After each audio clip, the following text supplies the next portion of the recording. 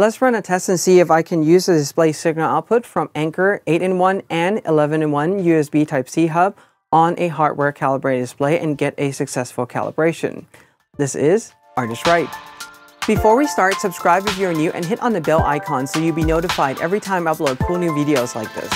I've recently done a comparison between two Anker's USB Type-C hub, that is their 8-in-1 and their 11-in-1. These can be used with any computers really, both Mac and PC. However, they're really designed with portable device, laptop in mind, because generally on a laptop you don't have that much port. And specifically, they also really thought about using this and designing this for the Apple M1 computers, that is the MacBook Air and MacBook Pro M1, because on these computers, as great as they are, there's only two I/O ports, that is the USB Type-C Thunderbolt ports on the side of the device, limiting the number of devices and peripherals that you can link up to your system. So with that in mind, I've done some further testing on here, and I want to address a few things first before we talk about display signal, and that is the power deliveries, because I received some comments. Some people were saying that it may or may not work. In my testing on these M1 computers, they have been functioning just fine without any issues, and these ones, they don't usually use that much power anyway, so these 85-watt power delivery on these hubs will work just fine for those.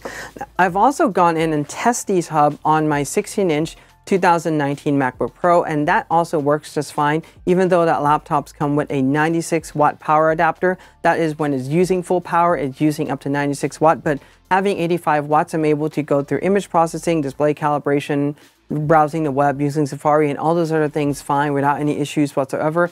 It never dropped out, and it didn't stop charging my battery for any reason at all. So again, in my testing, it has been functioning fine. The only thing I found out from these hubs is that they do get warm to slightly hot when you're trying to use them, so just bear that in mind. It's not anything that will melt the device down, but it's not something to be concerned about, but just so that you're aware about that. And on these two hubs, there are display signal out, and we're going to specifically focus on that because if there's any changes to these display signal whatsoever in the RGB range, with a hardware calibrated display, you may get a validation failure. And specifically for this demo, I'll be using BenQ SW line. This is the SW271C to do this demo and see if it works or not. In fact, truth be told, I already tested this off camera. So the HDMI on the M1 computers, with or without the hub, with or without the dongle, will tend to work just fine with these hardware calibrated display. It outputs full range without any issues. And I've tested these hubs with HDMI, they work just fine. But what I'm going to do here is test the DisplayPort output and kind of just show you the process and what cables you need to link up to here in order to get a successful calibration. Now, one more thing I want to add on before we get to linking all these things up is that ideally, if you have a newer BenQ display that has the C in the name, the SW, anything with the C, it's probably best to use a USB Type-C to USB Type-C cable, or if your display have power delivery, because this one cable will carry the I/O signal, the display signal, and will also provide power to your laptop, so you're generally going to be okay there. But if you want to link other devices up and you just want to have that ease of just plugging one cable in without having to plug that many things in, well, these do come in handy. So let's start plugging things in. So as I mentioned, you can use an HDMI cable, but we're not going to use that here, so I'm going to set this to the side, and I will take out the DisplayPort cables. Now, for this, you're going to need a full DisplayPort to full DisplayPort, not the mini to full that is included with, for example, SW displays, so those won't work. Just something to keep in mind there if you want to use the DisplayPort signal. So I'll plug that in on the side there. I also will find the PD power port, and I will also plug in the PD power to this hub so that it can charge my laptop while I'm doing this. Now, if I go in and plug this into my computer right now, my M1, and try to run the calibration like this, it won't work.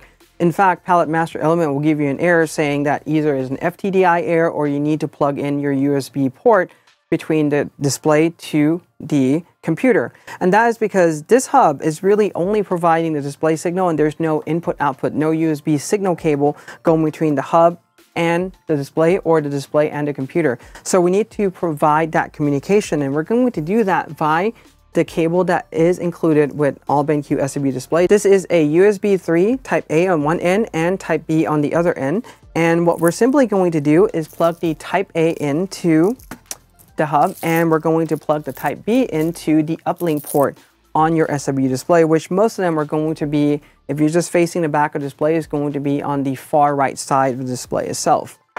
All right, we'll plug this one in, and you can choose to plug in between the USB 2.0 and the 3 hub without any problem at all. So you can choose between the Type A. I'm going to plug in the 2.0 for this one. And lastly, our color calibration devices. For this, I'll be using HDMI Color Checker Display Plus. So this one has a USB Type A on the end, and you can choose to plug this in directly on the side of the display because it has 2 USB Type A, or you can certainly plug it in directly into the USB Type C hub. What I'm going to do is plug this into the USB Type C hub, and with this 11-in-1, because I occupied one of the USB 2.0s, I have one 2.0 and one 3.0 left. So what I'm going to do now is just plug it into the 2.0, and it will work just fine without any issues. But if you find that, you know, it's not working on yours, just switch it to a 3.0 and see what happens there. So I'll plug this in. Let's bring all the cables to the other side of this table, and we're going to link this up to the display. So I'll start out by plugging this into my laptop, and I'll plug in all the other display cables and the USB into the display itself. And then we'll come back and do a calibration.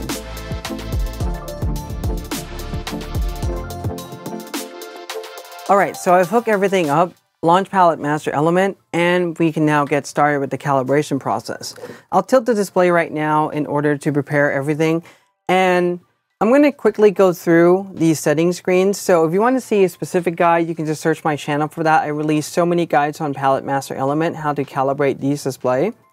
But what we're going to do now is start the calibration process. And let's click continue.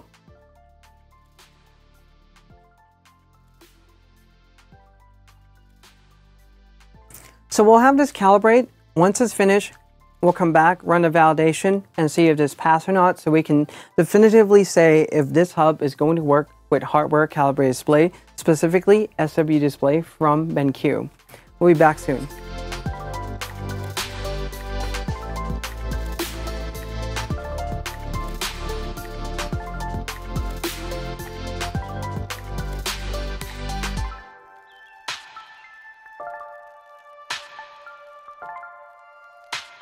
So that was quick. Well, it's because I really fast forward the footage there. But anyway, let's take a look at the calibration result here. I'm able to achieve close to 80 candela, the value that I have set.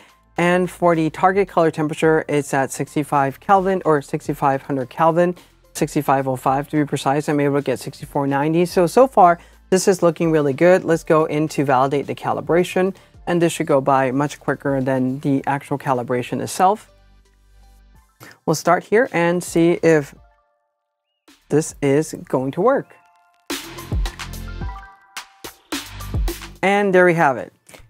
So using this hub with DisplayPort cable, I'm able to get a validation to pass, meaning that pretty much the hub is not doing any type of signal manipulation from the computer to the display whatsoever. So it's not truncating the RGB signal or anything like that, meaning this is working just fine. I've also tested the HDMI, as I mentioned, off camera, and I can verify that those work, so we're not going to have any issues here. So anyway, if you're considering getting one of these hubs for your Apple M1 computer or the portable M1 computer, this would be a good thing to have, just to have around or just to even throw in a bag and travel with. So like I said, I just want to test it out and give you some of the result and some of my finding here. Hope you found it helpful. If you have any questions or comments, leave them below, give this a like, subscribe, and hit on the bell if you're new. And remember, in art we trust.